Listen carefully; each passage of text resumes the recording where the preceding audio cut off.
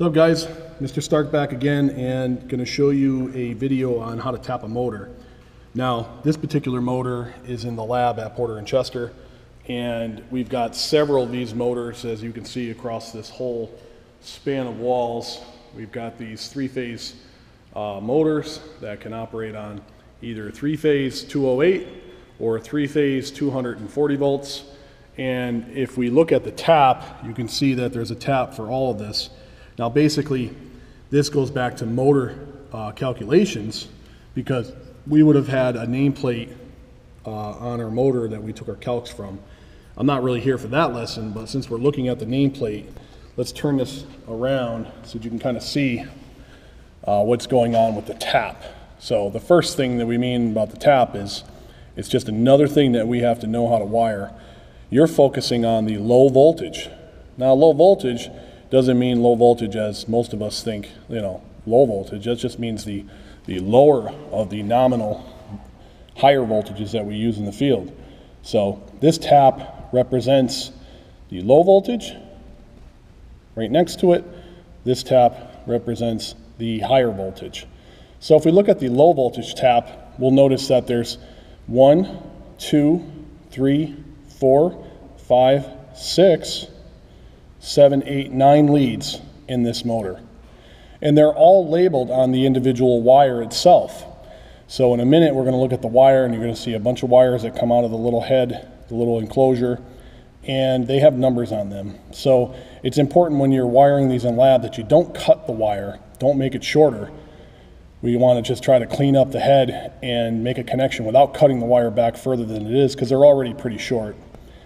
So this tap represents that if I find wire numbers T4, remember T stands for load, in this case for motors, T4, T5, T6, they're showing that they're all connected to one line, which means T4, T5, and T6 are all going to get spliced together and put under one wire nut. Then you have T7, T1, going to your line 1, which is your phase conductors. So you'll be pulling down this green field, you'll be pulling 3 hots and a ground. One of the hots, doesn't matter which one of the hots is going to tie on to T1 and T7 together, so that will take up one more wire nut. So 3 wires under that wire nut. Hot plus T1 plus T7. T8, T2 get tied on to your next hot conductor of your 3-phase set. T9 and T3 get tied on to your last hot conductor of your 3-phase set. So in all, if you've wired this correctly, you will have 4 wire nuts inside this enclosure. Let's take a look at the enclosure. If we swing back around, you'll see how small this enclosure truly is. There's not a lot of room in there, and you can also see how small some of these wires that come from the motor are starting to get.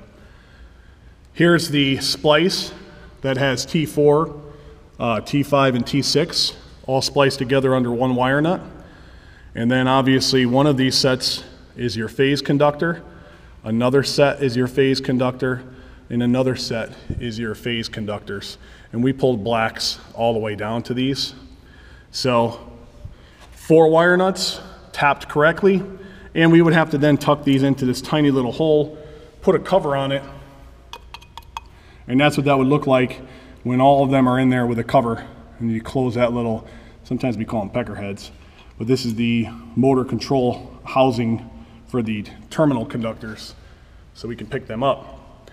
And of course we have a guard on the motor shaft because it's kind of an OSHA thing, and if we wanted to see what rotation the motor was moving, we would take off this head of the cap and we would have a piece of tape, and you'd see the shaft spinning, and you would know if it's clockwise or counterclockwise.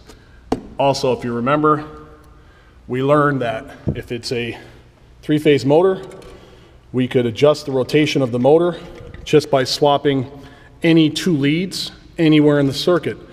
We could move this one over to here, or we can move that one over to here. We don't need to do that because we actually have the contactor with the bridge jumpers that go across the forward contactor and the reverse contactor. Pretty cool. You will have more on this motor, so when you get back to the lab, you'll be wiring these up. You'll be pulling wires all the way through from the load side of the disconnect You'll go through into the line side of the contactor, you'll come off the load side of the contactor, and then you'll come back into your motor, and we'll have that whole sequence work quite well. So hopefully you got a little bit out of that. I'd give you more on the nameplate, but that's for another lesson. Right now we're just into the taps. So see you on the next video.